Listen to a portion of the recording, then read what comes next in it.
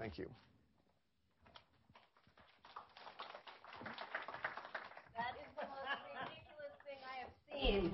The world community wants to keep the Iran nuclear deal. Our allies are the Germans, the French, the British. They want to keep in this deal. The world community wants to keep the deal.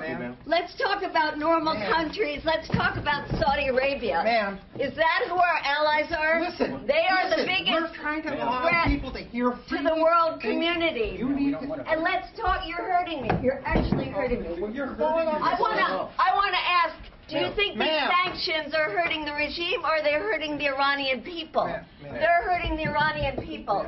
You are making a case for war with Iran. How did the war with Iraq turn out? You're doing exactly the same thing we did in the case of Iraq.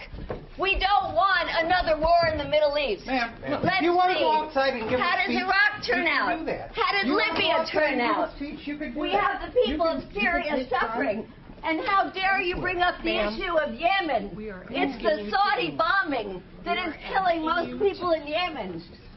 So let's get real. No more war. Peace with Iran. I think she had her coffee this morning. Rebecca? Well, thank you, Brian, for those remarks.